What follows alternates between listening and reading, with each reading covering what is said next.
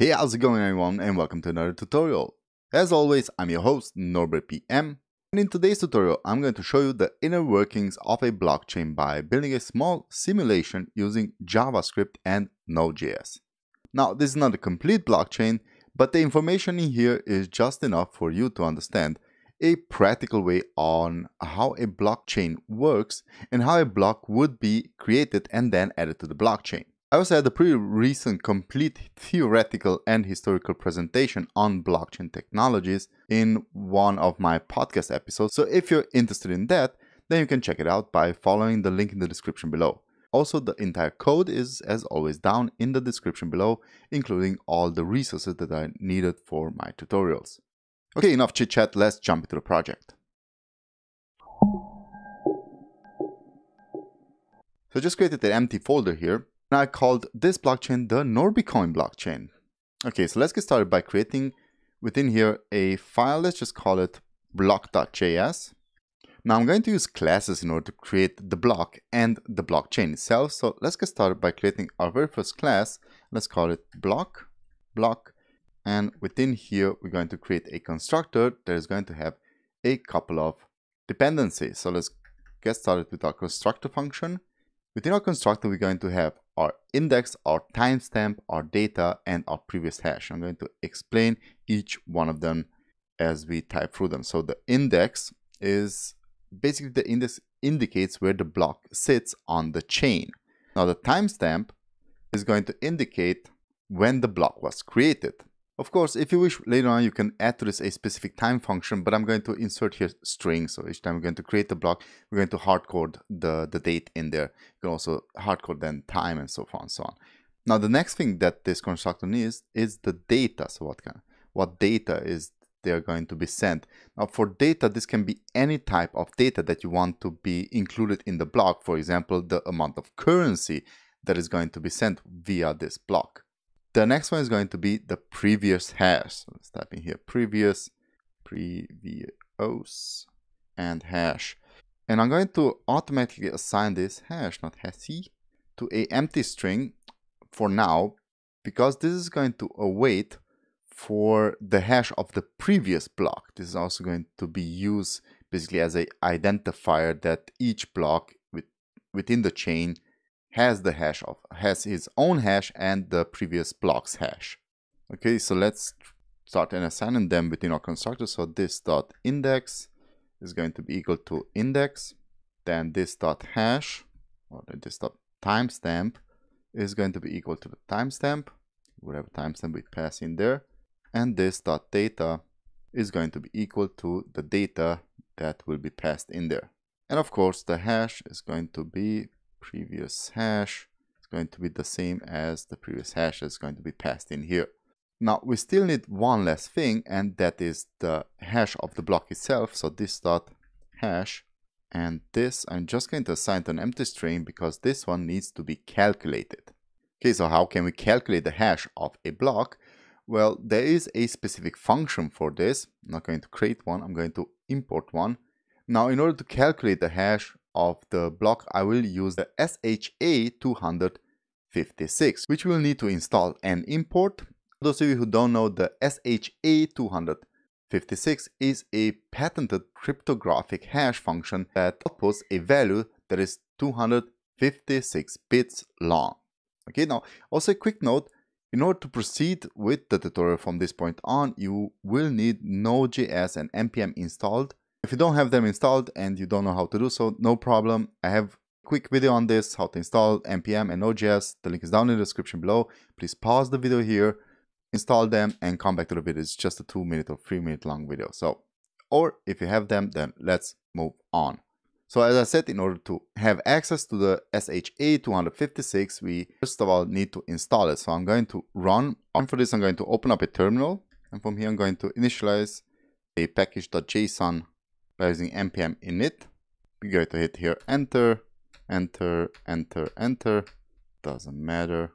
Okay, now we can install our crypto.js. So npm in crypto-js. And from here we can now install our crypto.js dependency. We're going to use npm install and crypto.js. .js. Okay, now that we have crypto.js installed, we can now bring it in and assign it to a variable. So I'm going to use here, right above my block, variable const, and assign it to SHA-256, and then require it from the crypto.js library -js and /SHA-256.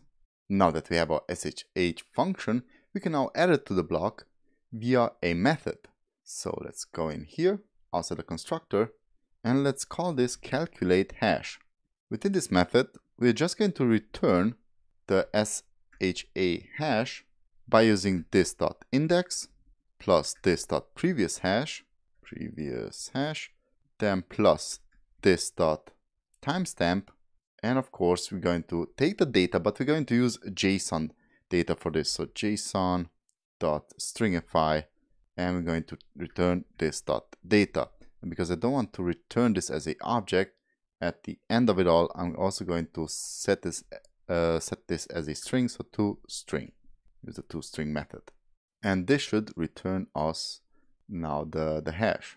And now that we have this, we can now, I'm just going to leave this in here. You basically use this dot hash and assign it to calculate hash, of course. Actually, this dot calculate hash. Okay, so we have our block. Now it's time to create our blockchain.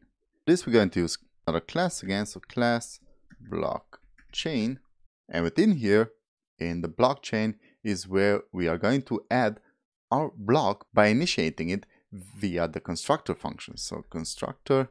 And within here, we're just going to initiate it using this dot chain. I'm going to assign it to an empty array. Now, when the blockchain is going to be initiated, the very first block that should be in this should be the Genesis block. Basically, the Genesis block is the very first block that is going to be created, and it has no previous hash. It just has its own hash, but each and every block that is going, but the next block that is going to be created is going to refer to that hash. So in order to create the Genesis block, I will use here another method. Let's call this create Genesis and block. Okay, this let's return now a block because we have now access to our block class, so a new block. And within here, we're just going to pass in the index, which is going to be 0. The date, let's say this was created on very 1st of January and 2022. Let's also give it a name of Genesis block as data. And of course, for the previous hash, we're going to have 0. Okay, and now we can pass this in here into our array, calling this dot create Genesis block. And now this is going to be executed as soon as the block is created. Our next step would be now to add blocks to this blockchain. So now that we have our blockchain, and we also have our Genesis block, we can now start and create. So now that we have our blockchain and we also have our Genesis block within it, we can refer to it by adding more blocks. But we first need a method that adds them to the chain. So let's create here a add block method. Okay, now before we do this, let's take a look at a block. So when a block is created, it needs an index, a timestamp, data, and the previous hash. Now we really need the previous hash. And how can we get that previous hash? Well, we need another method that is going to get the previous hash or the previous hash of the block. So let's call this get previous block. And this method is just going to return this dot chain and whatever is in that chain. So this dot chain dot length and -1 because we want the previous block, not the actual block that we create. Okay, now it's time to create our block. So we're going to pass in here a new block, and we're going to say that when that new block is passed in, we're going to take the previous hash and then assign it to get previous block and hash. We're going to use the hash method on it, the hash property. Then we're going to recalculate that hash by saying new block dot hash, and we're going to assign it to a new block dot calculate hash. And we're going to end this by pushing this to the chain. So this.chain.push, I'm going to push the newly created block. Okay, so I think we're good now. We can actually start by testing our chain. So let's go down here and let's first start off with initiating the blockchain. So let's say Norbicoin. We're going to assign this to a new blockchain. Okay, and now we can call upon Norbicoin and let's add a block to it. Now the block method awaits for a new block. So let's pass in here new block, which is then awaiting for an index. We're going to say that this is the very first block that we pass in. So number one, a date. Let's say that this is the 23rd of January and year 2022. Now for the data, let's pass in as an object a amount. So amount of, let's say 200 Norbicoins. Okay. Now we can initiate this by calling console log. We need to call this as JSON. Does stringify, and we're going to stringify the Norbicoin. Okay, now we can run our block by running our file. So node, and we're going to run our block.js file. Okay, and there we go. There's our blockchain. There's a very first, actually, let me do something. I'm going to have this in different, let's say so. It's going to give me 4 rows because this is not how I want to see this. And node.block.js. Okay, so I'm getting now a different format. And there we go. There's our chain, which has index, the first block within it, data genesis block, index 0, the creation date, previous hash, which is 0, and then the hash was bum bum bum bum bum. And now the next block should have the previous hash, exactly the same hash that the genesis block has. So 18209. Let's check this. 18209 as a previous hash, then has its own hash, which is 12107. So let's add now another block to the chain. Let's go up here. Let's copy this and let's add block number 2. Let's say it was created on the 15th of February. And let's add the amount of 100. And let's run node block.js again. And now let's see. We have 2 free blocks now in our chain. So index 1, index 0, and index 2, which has now, let me also check the amount of 100, and the other one should have the amount of 200. Exactly. Let's also check the hashes. So index 1 has, this is his hash, 1210, and now the previous hash of index 2 is 1210. Okay, perfect. So this is how theoretically, or actually also practically, a blockchain would work. Hope you enjoyed this. If you did, thumbs up, subscribe to the channel. If you have any kind of questions or suggestions, please leave them in the comment section below, and catch you next time. Bye bye.